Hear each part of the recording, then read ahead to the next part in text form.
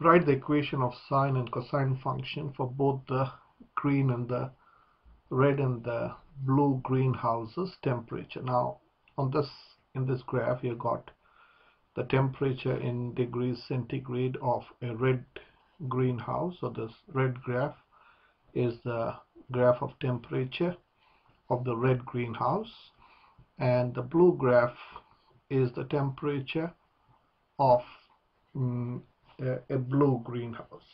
Okay, so we want to write the equation, the sine and the cosine function of both the graph. So let me start with the red graph, or the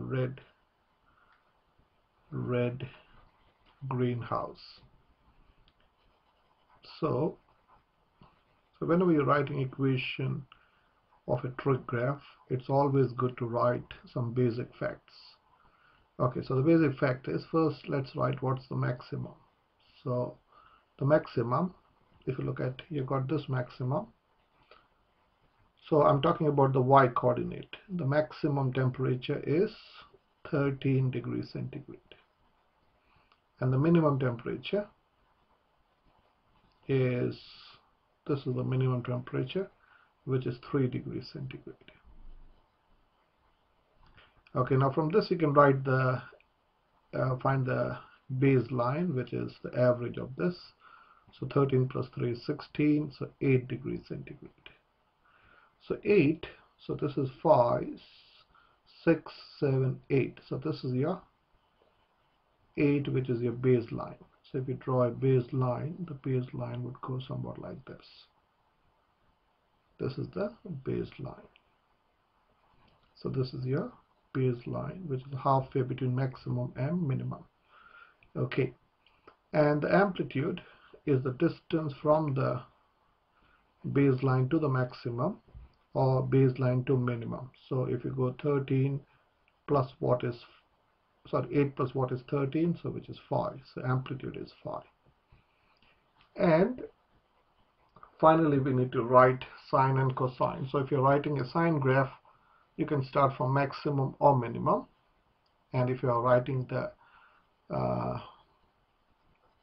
sine graph, you have to start at the baseline. So let's write the coordinate of the baseline here. One coordinate here. So this is the baseline. So the x coordinate would be halfway between the minimum and maximum. So if you, this is minus 5 and this is minus 2. So this is minus 2. Okay, so this is minus 2. So the baseline would be halfway between this. Or you can take the average.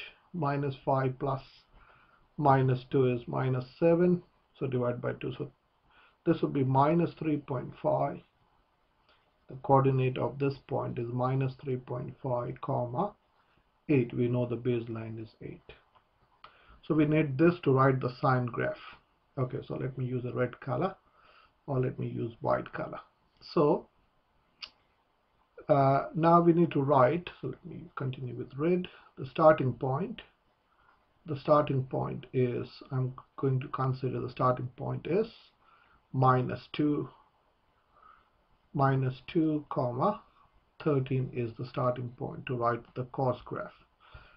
So to write the equation, this is the general form. Let me write the general form. Y is equal to the amplitude times cos or sine, so I'll write cos here, times 2 pi divided by the period. I'll write P for period, times x. Here we'll take t. Okay, so here we'll write, so let me write general, so it'll be x minus the starting point plus the baseline. So this is the general formula. So we forgot to write talk about the baseline, sorry, the period. What's the period here? Well, the period is the distance or the wavelength. So half the wavelength is how much? From half the wavelength is 1, 2, 3. So the full period is 6. Okay. So if you're starting at minus 213, which is maximum, the equation of the graph is going to be positive cos. So the equation would be y is equal to the amplitude. The amplitude is phi, so it will be phi cos 2 pi by 6 times x. So I can consider this as x. So let me use a different color. So this is your x-axis and this is your y-axis. On the y-axis you have taken temperature, on the x-axis you have taken time. So x minus, the starting point is -2, so x minus 2, close the bracket, plus the baseline. The baseline is 8. So let's simplify this a little. So y is equal to phi cos pi by 3 times x plus 2 plus 8, and that's the cos graph. And if you want to write as a sine graph, the equation would almost be the same. So if you're starting from the baseline and you're going up from this point, it is a positive sine graph. So the equation is y is equal to phi sine the same thing, pi by 3 would remain the same. The only difference would be the starting point. So it will be x minus 3.5, 2 brackets, plus 8.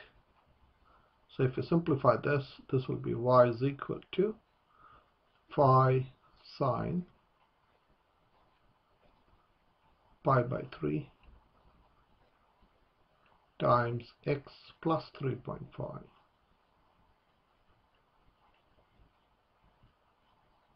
plus 8. Okay, so these are the two equations for the red graph.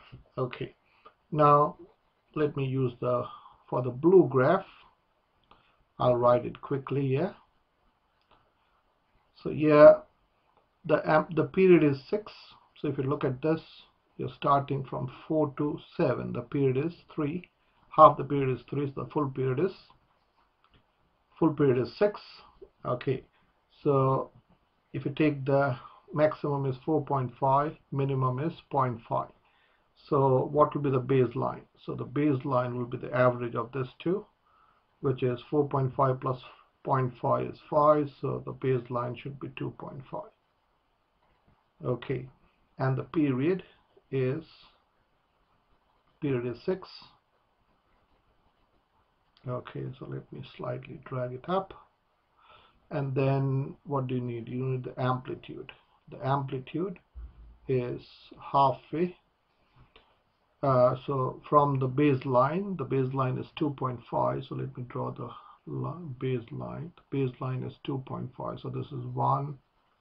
2.5 would come somewhere here. So this is your baseline. This is the baseline. Okay, so the baseline is this point. So the coordinate will be, so let's take a coordinate here. Which coordinate can we take? So if you take this point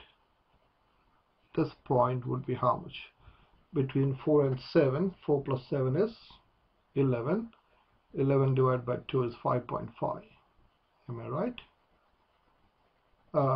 11, 4 to 7.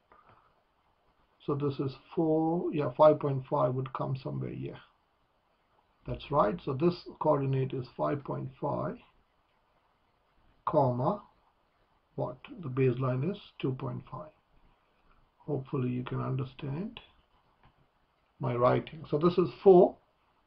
From 4 to 7, halfway between 4 to 7 is 5.5. So that will be x coordinate, and your baseline is your y coordinate. So the amplitude from 2.5 to 4.5, the amplitude is 2. Am I right? Yeah. From this is 2.5. The y coordinate is 2.5 and maximum is 4.5. So the amplitude is 2. From 0.5 to 2.5, that is also 2. So if you're starting at maximum, so let's start at maximum. So if you're starting at maximum, the equation would be 2 cos, the period is 2 pi by 6, which is pi by 3, times x minus the starting point is 7, so x minus 7 plus 2.5. And if you want to write the sine graph, you have to start at the baseline. So from this baseline you're going up, so it's going to be positive sine graph. So it'll be 2 sine, this is pi by 3 would remain the same, minus the starting point is 5.5 plus 2.5. So you can check this on a calculator, try to write both these equations and see whether these parameters is met. You have to have the maximum of minus 213 and minimum of minus 5 comma 3. Now in my next video I want to show you the algebraic way to find these points of intersection. So in the next video I'm going to discuss how to use algebra to find these two coordinates.